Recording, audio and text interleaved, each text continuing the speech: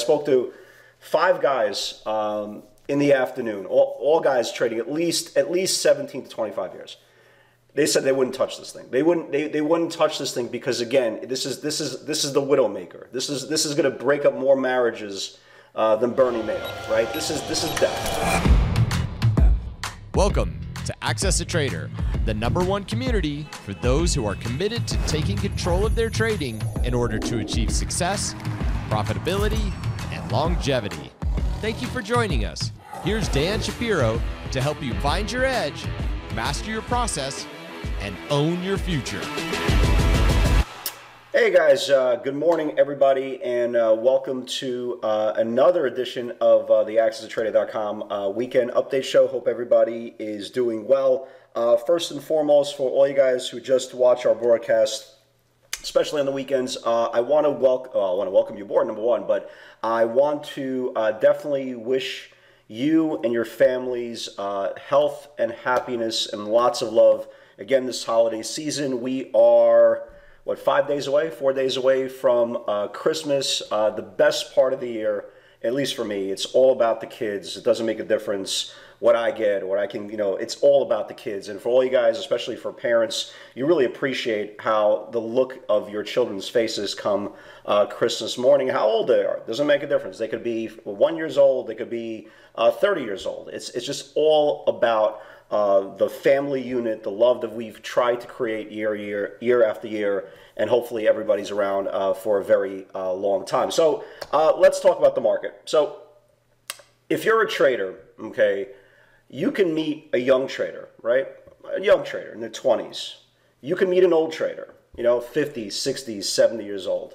But it's very rare that you come across a trader that was once young and now they're old. And there's a big reason why, okay? The greatest gift you can give yourself is starting out as a young trader and then being called old, right? Being called old in this business is phenomenal. That means, again, you've withstand the time. You withstood everything that the market threw you, okay? Your development, your years of self-doubt, self-pity, all that stuff that every single trader goes through. We try to convey this message every single week because there's a lot of new traders that started watching this platform. And again, my message, consistent message throughout the years is, again, there's nothing that you're going through that nobody before or after are going to go through as well. It's just the dynamic cycle of preparing for a trader. And when you're a new trader, you're trying to prove yourself, whether it's to yourself, your peers. Unfortunately, in this day and age, because of social media, to some random avatars that completely have no bearing on your life one way or another. But you're young, right? I get it. You're trying to prove yourself. So you're trying to show everybody how smart you are. And your level of trading is exciting. You win big, you lose big, right? It's very exaggerated because, again, it's all about the name. It's all about your ability to be known. I get that, right? We all have gone through that in the age of 23, 24, 25 years old.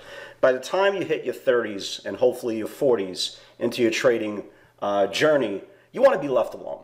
You really do, okay? You don't care. You really don't care about too many things. You don't care about opinions. You don't care about the noise. You don't care about anything. It's you versus the charts. It's you versus the market. It's your process versus somebody else. Again, we're not betting on stocks. I don't bet on stocks. I bet that my process is going to be more superior than the person on the other side of our trade. That's what we're betting on as we get older. And our trading, at least when you start hitting a certain age, once you're in 10, 15, 20 years plus in this business, it's boring, man. You want every day to be the same. It's boring. It's methodical, okay? It's non-invasive. It's everything that everybody's trying to do that it's only individual to you. And the problem with the exciting trading, okay, the sexy trading, the want-to-be-known trading, the telling everybody how smart you are, you're going to have a very loud and very sexy results, both good and bad. And, as everybody knows, I love Tesla, okay? I don't think anybody on the planet loves the stock more than I. I short the stock, I go long the stock. I love the stock. I love the company. The CEO of the company is one of a kind. What's not to like, right? There's a lot of people, there's a lot of hate, there's a lot of animosity on the other side of that equation. That's why the stock is so appealing, especially to a lot of seasoned traders and a lot of new traders as well. And the point is here, I traded Tesla pretty much every day going into the rebalancing. Everybody knows the inclusion is because, again, I don't want the circus. I don't want the noise. I don't want the algorithms dancing on my forehead. Okay, we don't want any of that. It's like picturing trading on a Fed day. Like, I hate trading after 2 o'clock on a Fed day because it's very unpredictable. One headline can really take you out of the trade, so I kind of stay away. The Tesla rebalancing on Friday was a Fed day times 1,000, okay? And everything that I want in my day, boring, lethargic, predictable, was not Tesla. So we stayed away. I had no interest in any of this stuff. And I logged off around 2:30, 2:45 on Friday because, again, I didn't want to sit there watching what was going to happen at 3 o'clock because I knew, right? I kind of knew. Again, you watch the movie, the same movie over and over again, you know how it's going to end. And I tweeted out, if you go on my regular Twitter account, I tweeted out in February of 1990, Mike Tyson fought Buster Douglas in Japan. And all the retail money was saying he can't lose. He cannot lose. There is no way Mike Tyson is going to lose to Buster Douglas. All the retail money, all the gamblers are on Mike Tyson. Yada, yada, yada, Mike Tyson gets knocked out. And the moral of the story is when everybody, especially retail, is going one way, usually bad things are going to happen. And when you look at Tesla, what happened, and again, I wasn't around to witness this, and I wasn't around to witness this on purpose. I just didn't want to, I didn't want this to kind of mentally, hang on my brain. Even though I wasn't allocating any capital, I didn't have an opinion on this thing, but I knew something, something bad's going to happen. Because again, this is what the market is, and this is what the most aggressive stock on the planet dictate that's going to happen. And from what I saw after I logged back on, number one, there was a $50 pull on one sequence, right? $50 pull on one sequence and an $80 move back. And this is on one bar, and this was 71 million shares. Now, I don't know about the rest of you guys, right? When I'm trading Tesla, $2, $3 the wrong way for me is pretty considerate. It's a pretty good hickey. I can't imagine, okay, what 50 points, a 50-point pull in a matter of minutes. I couldn't even, I would be slicing my own throat. So I don't get it. So the idea that you could stay in a trade like this, knowing that the ramifications could be deadly, account tilt, and you want to do this for a living, is mind-blowing to me. It's absolutely mind-blowing to me. And I just don't understand why you would put yourself in a situation that you can potentially go on tilt. Now, again, if you were a more experienced trader and you were shorting the rebalance or buying it in the hole, but again, you kind of know what you're doing because, again, there's a lot of people who trade rebalancing. They've been doing this for years. But if you're a brand new trader and you're trading your first year and a half, 2 years, you really have to ask yourself a question: how much discipline, okay, how much do you really want to do this for a living? Because again, there are casinos all over the world. Las Vegas, Atlantic City, Pennsylvania, all over the place. There's Monaco. There's millions of casinos around the world. This, ladies and gentlemen, again, if you are serious about being a trader and you are really committed to kind of doing this on any level, whether it's part-time, semi-part-time, full-time, whatever the case may be, this has to be eliminated. Okay, it doesn't make it. There's absolutely no reason why you put yourself in a situation that one trade could put you on tilt. Okay, and I have to assume, because none of my friends, I spoke to 5 guys in the afternoon, all guys trading at least 17 to 25 years. They said they wouldn't touch this thing. They wouldn't touch this thing because, again, this is the Widowmaker. This is going to break up more marriages than Bernie Madoff, right? This is death. And if you made money on this thing, just understand that you didn't do anything right. You didn't. It's just, again, it's like betting. You have a slate of football games coming on. You have 2 today. You have a whole bunch tomorrow. It's like betting the game and winning. That's all it is. So and again, you don't have to listen to my advice. Again, that's cool. That's great. Everybody's adults. Everybody has their own money on the line, and you could do what you want. But again, it's much easier to listen to advice than the after fact of what happens if you don't. And again, it's just something that if you're considering to be in this business for any type of longer term duration, again, we don't want sexy. Okay, we don't want exciting. We don't want the hot stock. We don't want to be anything where retail is touching. Again, if you believe in the theory that retail loses 90-95% of the time, again, why would you want to be in the same trade with them at the same time? It just doesn't make any sense. If you think about that statement, you really appreciate what I'm saying here. If you don't, that's cool. Again, we could always agree to disagree, but the moral of the story is, if you want to stay in this business, do yourself a favor, find the process, and it could be anything. It could be E-minis, small caps, mid caps, trading pivots like I do on beta. You could trade whatever you want. Just make sure it's boring, okay? Make sure the whole recipe for your success is one step at a time, baby steps, longevity, okay? And keep it very simple that you can have control of the trade. This is not control. This is the opposite of control. So hopefully, if you guys did well with this thing, congratulations. If you got caught in this thing, hopefully it'll be a lesson that you can recover from. But the moral of the story is, again, your goal every single day is stay in business and make it to the next day. So let's talk quickly about the market. Markets, again, nothing materialistically changes. You can make how many theories about what's going on until you're blue in the face. We got about 2 weeks left, 11 days left in this year. Nothing is going to be decided. Futures are very strong. You have the NASDAQ up 3%. The Dow is squeezed out a little bit of a gain. But again, the stock market is very, very strong. Small caps are going crazy. Random moves. You have your SPACs going nuts. Your EVs going nuts. Obviously, Tesla's all over the place. The one group, again, that's lagging has been beta. For every one big move that we see, right?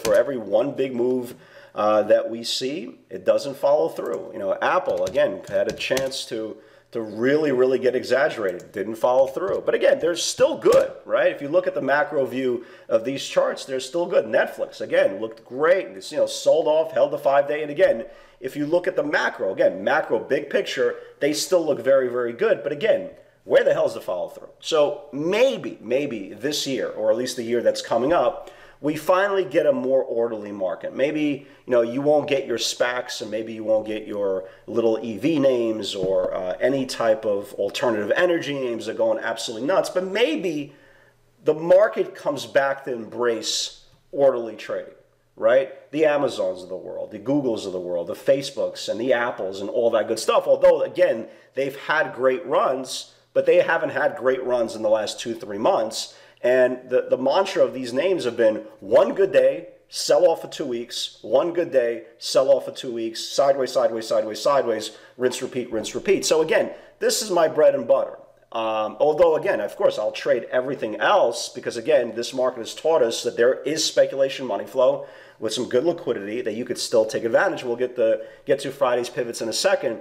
But the bread and butter are these pivots, right? The bread and butter are these beta names. And it would be nice, just asking the market gods, it would be nice that we can get more than 1 day every 2 weeks on every individual stock. Just saying, it would be nice. But like I said in last week's video, or maybe the previous week's video, I do believe just because the success of so many fund managers this year, their last raising of capital for the year, they have to allocate their money somewhere, okay? And you're not going to allocate your money if you are a technology-based hedge fund, okay, or an index fund. Again, you're not going to allocate your money, at least not here. You're not going to allocate your money to Tesla up here, right? You're going to allocate Apple, okay, coming out of a nice middle channel. You're going to probably allocate your money to Amazon. Again, Amazon hasn't done anything, okay? Look at Google, right? You're going to allocate your money somewhere. Again, it's not a runaway train. It's holding the bottom base.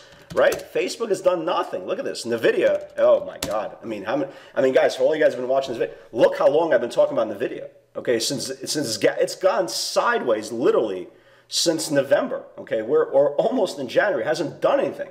But again, you could see the light in the tunnel, the 50-day moving average. You could see it. Just has to get over it, right?